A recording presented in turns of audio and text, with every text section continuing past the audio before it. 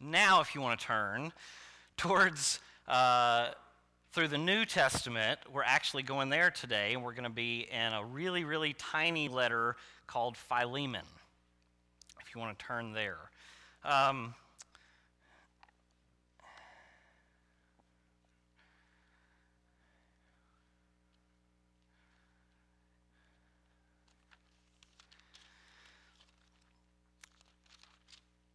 Philemon is the shortest of Paul's letters that we have. Paul wrote this letter from one of his many stays in jail, and it's a very, like I said, it's very short, but it's a very important letter. Paul did a lot of things. To be, oftentimes, Paul, quite frankly, just comes off as mostly as a jerk. He's a brash character. This doesn't put Paul in a bad light. It puts Paul in a light that, he's a brash character. He's a character that, if walking around today, churches would have to be, make really tough decisions on if they wanted Paul to come be a guest speaker or not, if what he was going to say. But what Paul did at this time, every time he spoke and every time he wrote, was he continued the narrative that was built through the Hebrew Bible and continued what Jesus laid out every step of the way of his ministry, which was taking everything that we knew about the world, every power structure in place, every way that we thought things worked or should work, and turning them completely on their head. And Paul did this everywhere he went. Paul preached Jesus week after week in the synagogue, presenting evidence and having these conversations. Paul talked in places like Ephesus, where this would have been a really big deal, about even in the marital bed, how sexuality wasn't owned by one person. How within marriage, the woman and the man both belong to each other in this sexual relationship. Women had power and authority in that relationship. Men had power and authority in that relationship. And Ephesians 5 gives that. This was a novel idea. This was a big deal. Paul talks about how, that's great. You've got money and wealth and riches, and that's wonderful. And at the end of the day, it just doesn't matter. And if you think God cares, God doesn't. This flipped everything on its head. Paul talked about how talked to the Gentiles and preached to the Gentiles, and he talked about how Jews and Gentiles, Greeks, Romans, everyone were equal and the same, flipping hierarchies on their head. To the point that Peter, who had been first called to, preach to the Gentiles, and he had the vision, he had the dream, and he went and he spoke, and this was kind of his niche, so to speak, at one point in time. And he and the other apostles and disciples taught Paul about this equality, and then Paul came back to visit, and Peter was acting out. And Paul calls him on it. He's like, no, you said that we're all equal, and you're not acting like it. You better get your stuff straight. Paul took everything and turned it on its head, not for the sake of it, but because that's quite simply the message of Jesus Christ. Philemon takes another enormous social hierarchy and power structure and turns it completely on its head. It is an unbelievably powerful book in that. If you found it there, it's literally probably half a page in your Bible towards the end, just before Hebrews. And there are some interesting things about it. Paul doesn't give the same kind of introduction that he always gives in his letters. And some of the things that we can draw from that and from his conversation is that he is very close to Philemon. This is a friend. This is someone that he has stayed with in the past, that has probably supported him in the past. Philemon was well-to-do. He was advanced in the social structure and the hierarchy and financial status, and Paul was close. This was a friend that he's addressing. Colossians, if you want to read some things this week, Colossians mirrors with this. These were probably, not necessarily, but probably sent at the same time, but certainly sent to the same place, carried by the same people. The same people are addressed in them in Colossae. And so you have this letter here, and he says, Paul, a prisoner for Jesus Christ, and Timothy, our brother, to Philemon, our beloved fellow worker.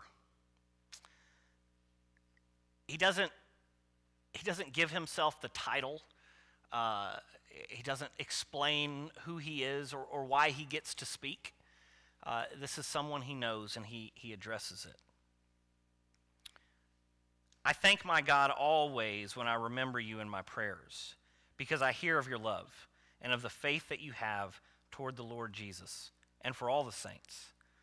And I pray that the sharing of your faith may become effective for the full knowledge of every good thing that is in us for the sake of Christ. For I have derived much joy and comfort from your love. My brothers, because of the hearts of the saints have been refreshed through you. Paul says your ministry, probably, your home church more than likely, but your ministry, your church family, perhaps your letters, but your words and what you do in your position encourage a lot of people. And he says, and me personally, I personally have been refreshed and encouraged by you. Verse 8, accordingly, though, I am bold enough in Christ to command you to do what is required, yet for love's sake, I prefer to appeal to you. I, Paul, an old man, and now a prisoner, also for Christ Jesus. Paul is appealing to Philemon's everything. Paul is appealing to his Christianity. He's appealing to his humanity, his sentimentality. Paul is laying out a case, and this is one of those where Philemon, the reader, would have begun to pick up on this and not be entirely sure where this was going. See, at this point in time, bondservants and slavery were, as they were in America, propping up much of Rome. And there were differences there then in bondservants and slaves, and we don't know all the details of who's who. But what we know is that much like the atrocities that we committed here, these people were property. And when they would do something that the people who counted themselves as owners over them thought that they didn't like or thought was wrong, they had power and authority to do horrific, atrocious acts towards these people. And that, you don't have to just read biblical history. You can read any history. You can read Roman history. It was a major problem. And again, just as it was here, they knew that it was wrong, and they knew it was a problem, and they knew that their society was propped up so heavily on slavery that they feared a revolt so much that then caused them likewise to act in even more horrific ways to try to dissuade that from happening. Philemon had a slave who ran away. And there's some nuances in the text that can lead to believe that it was even slightly more than that. Philemon's slave Onesimus probably may have stolen some things from him on his way out and then ran away. Onesimus then ends up, perhaps because he knew Paul from being at Philemon's, or perhaps by divine intervention, but ends up with Paul when Paul is in prison. So Philemon's The man who had run away, who was Philemon's slave, ends up with Paul in prison. And Paul finds himself in this situation. And Paul addresses it in really unique ways. There are laws. And Paul knows that Philemon has legal rights to basically do whatever he wants. But here Paul takes it and turns it on its head. And he appeals to him in Christ Jesus. If you know Jesus as I know you do, Philemon, then as a servant yourself, what language does Paul always use? I am a servant of the Lord Jesus Christ. I am a bondservant of the Lord Jesus Christ. I am a slave to Christ Jesus. Paul says, Philemon, you and I are fellow workers. You and I are brothers. You and I are equals. If I am a slave to Jesus, ergo you are a slave to Jesus, ergo Onesimus is a slave to Jesus, we're all here on this level playing field. We're all under Christ now.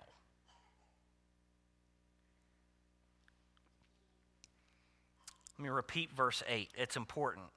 Paul says, though I am bold enough in Christ, no argument there, to command you to do what is required, instead, out of love's sake, I prefer to appeal to you.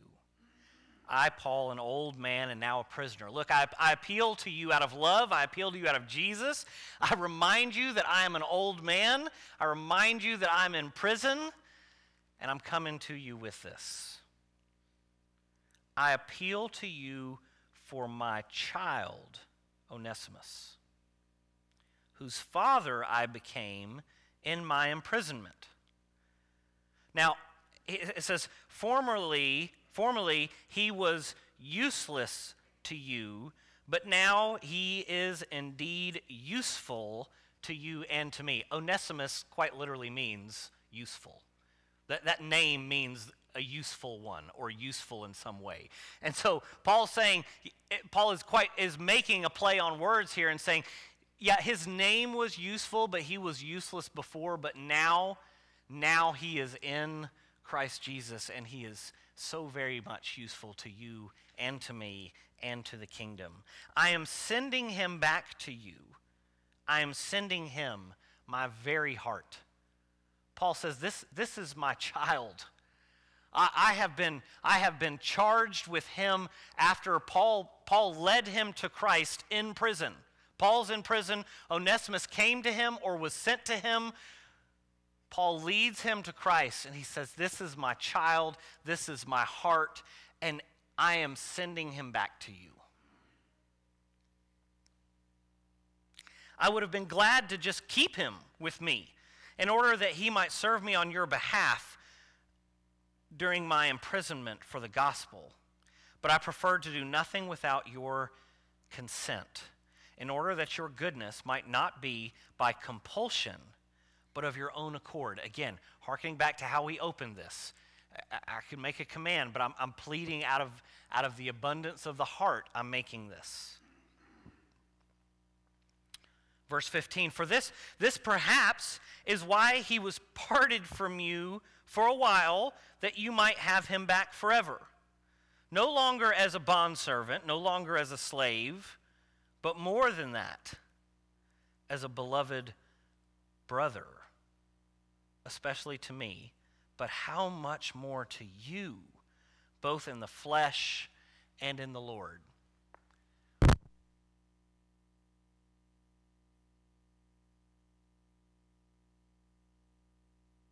Slave that left.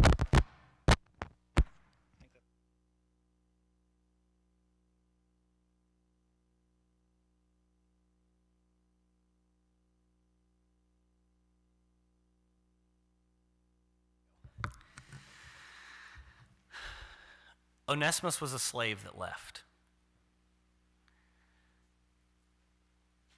Onesimus was a slave to Philemon before any of this. Then, in this culture at this time, he ran away. And in that culture at that time, not only was he Philemon's slave, and Philemon was above people in society in general, in status, in finances, in position, in power, in influence, in wealth. He was above many to most people. He was above Roman citizens in many ways, many of them. He was quite certainly above a slave that was enslaved to him.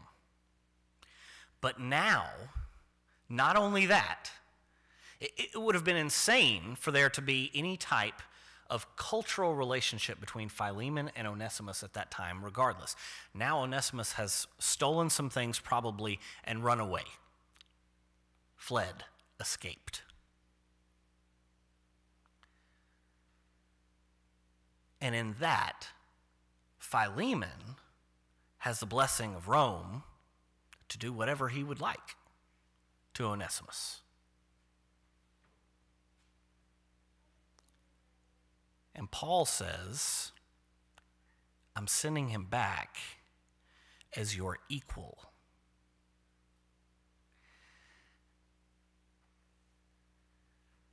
This is earth-shattering. This turns everything about society on its head. This is dangerous. This is rebellion. This is revolutionary. I promise you, Philemon was not in those fake slave Bibles that we talked about. It was removed as well because it could provide hope. It talked about being equals. We got to take that out. Paul says, I'm sending him back as a brother, as an equal. And he goes one step further. He's like, just in case you miss it, yeah, he's your brother in Christ, but I'm sending him back. He's your brother in the flesh as well. This isn't about having a good look. This is about there is neither Jew nor Gentile, slave nor free, man nor woman. There is one under Christ. And Paul says this is where the rubber meets the road. So if you consider me your partner, verse 17, receive him, receive Onesimus, as you would receive me. If he has wronged you at all or owes you anything, charge that to my account. I, Paul, write this with my own hand. I will repay it, to say nothing of your owing me, even of your own self. Paul's going to throw that in, being Paul.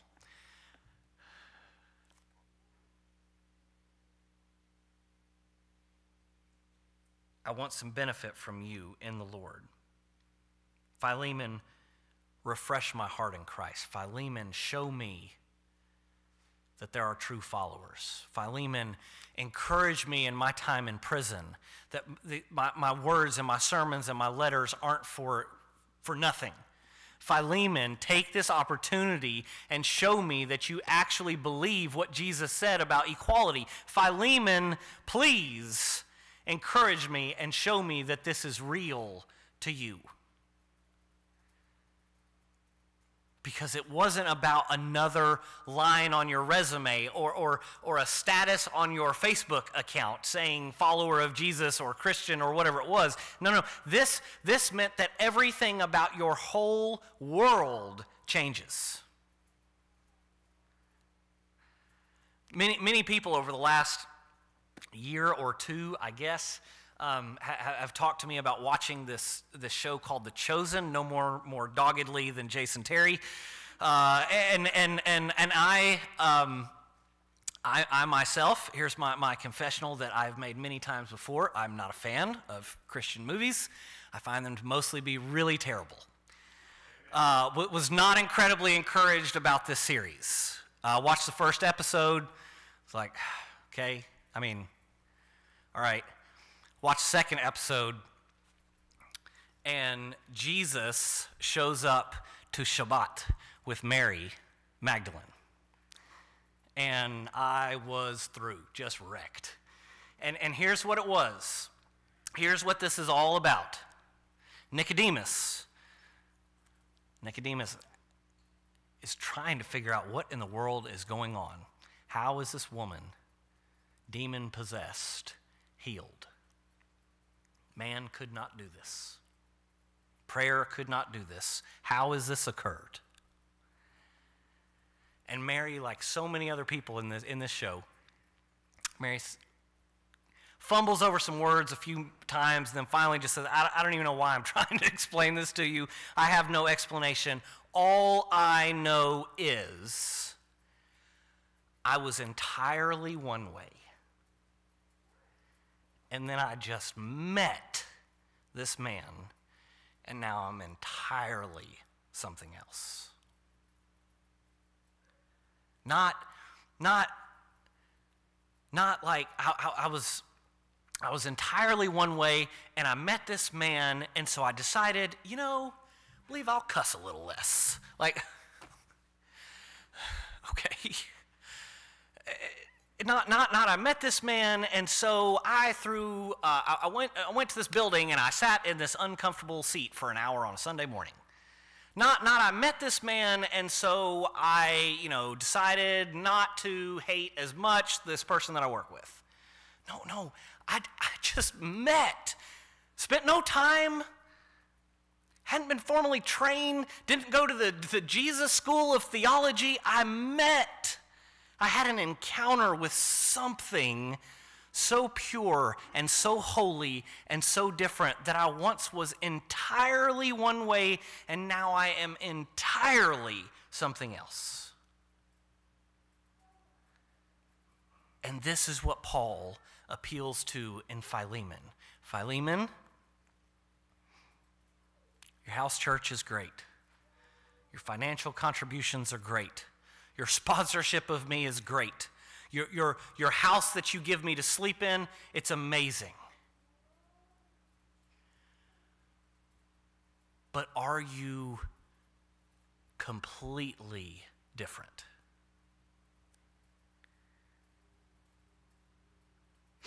Verse 21, confident of your obedience, I write to you knowing that you will do even more than I say.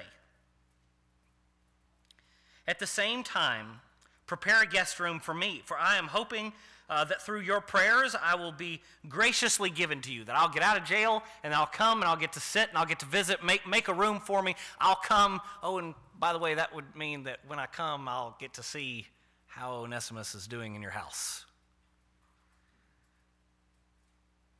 Epaphras, my fellow prisoner in Christ and Jesus, sends greetings to you, and so do Mark, Aristarchus, Demas, and Luke, my fellow workers. The grace of the Lord Jesus Christ be with your spirit.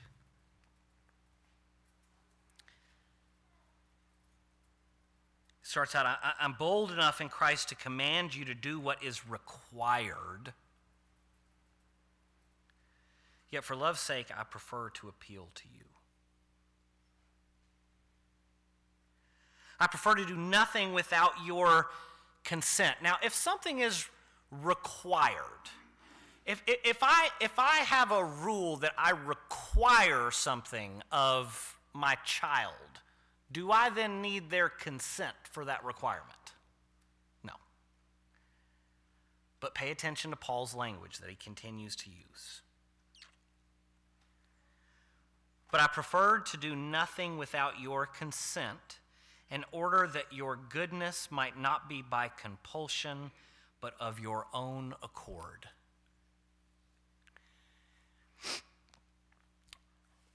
This is teaching not the law, but the way. This is not saying circumcision of your body is required. This is saying circumcision of your heart is necessary. This is not attacking, saying you're not following the letters of the law, ergo your balance account will get out of whack.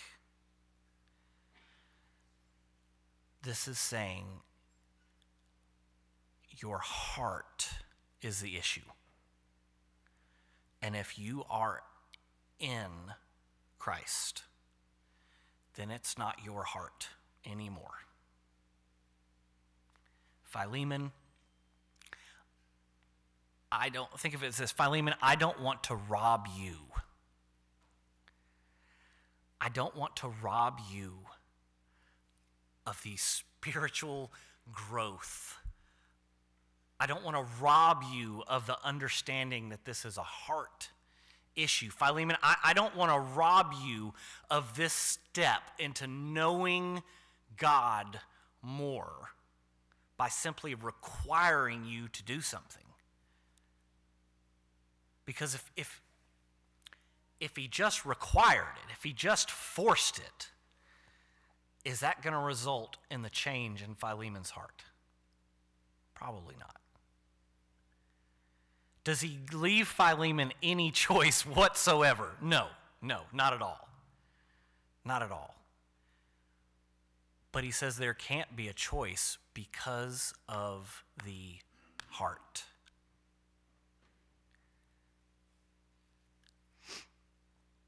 I submit to Jesus. Jesus is my Lord, which means my ruler, my master. I just can't get behind all the stuff that he talked about. Well, then no. That's not an option. That's not an option.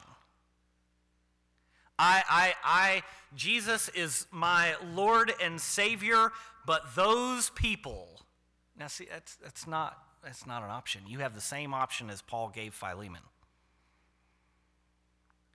This is the same option Jesus gave people over and over again. Either we were one way. We met Jesus and we're an entirely different way. Or that middle piece is missing. We didn't meet Jesus. Might have passed him. Might have waved at him. Might have picked out a couple things he said. It was like, I can get behind that. I can use that. But Lord Jesus Christ isn't the first, middle, and last name. Lord means we are under. We are submitted. We are followers. Lord means when Jesus comes to you in the middle of work and says, hey, follow me. You don't know where you're going. You don't know if you'll like where you're going. Honestly, most of the time God has said, hey, I need you to follow me. Most of the time I didn't like where I was going. But lordship means I don't know where I'm going. I'm not sure if I like it. If I've done this before, history indicates there's a good chance I might not like it. But I know that you are over all things. You know all things. You are in all things and through all things. And if you say this is what needs to be done, then who in the world am I to ask questions? That is Lord. Jesus was the man who walked this earth, who flipped the world upside down, who found the oppressed and the downtrodden and the outcast and the marginalized and the pushed aside and the pushed down and the forgotten and the beaten and the lost and the ones who had been told that God didn't love them and that God didn't like them. That's the man. That's Jesus. Christ is all of it. Christ is God.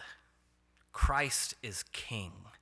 Christ is there in the beginning before anything was made, before anything was formed. That is Christ. We don't get to pick one of the three. We're blessed with the gifted, with the option of choosing all three or none. And that is an option that we are given. But picking a little bit isn't one. It's the same as none. So Philemon, please. I'm an old man. I'm beat up.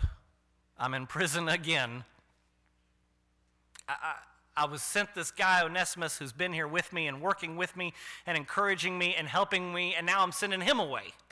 And I'm back, an old man in prison alone again. Philemon, will you just encourage me and show me that this isn't all for naught?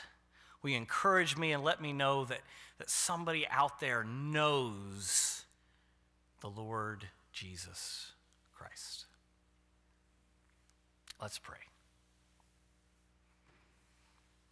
God, thank you for this morning. Thank you for these words. Thank you for Onesimus.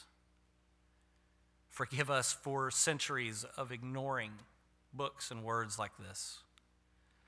Forgive us for centuries of ignoring who you say people are.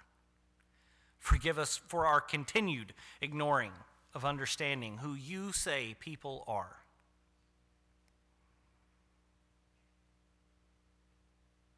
Father, let these words resonate in my heart. Let these words resonate in the hearts of all who hear your words, and that your Spirit would stir them in us, not let them escape, not let us push them down, not let us find an easy pass out of them, but God, that your Spirit would stir them, and that then, out of an abundance of the heart, we would speak you. In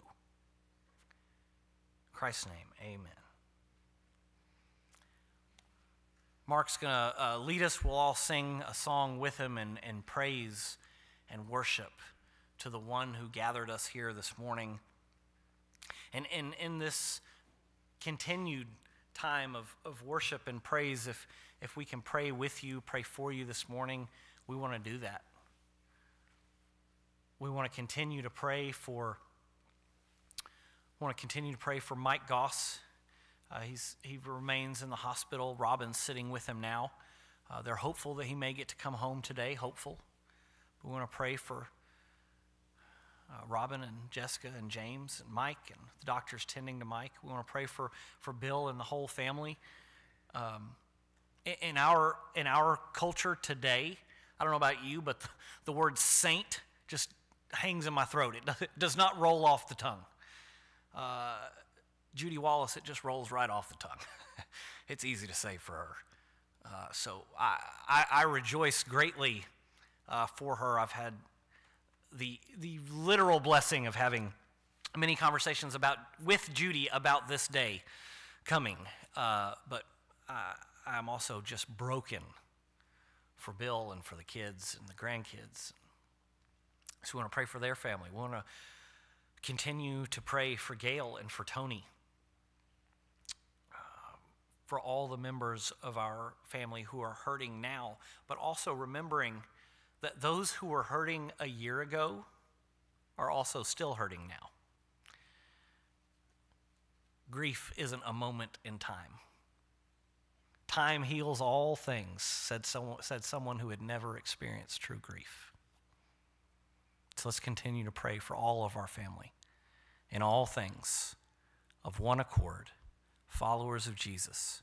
If we put Jesus at the head of everything, if we put Jesus up here, and all of us worry about nothing else than trying to get closer to Jesus, then we have no option but with each step to be closer to everyone else around us who is also making that journey.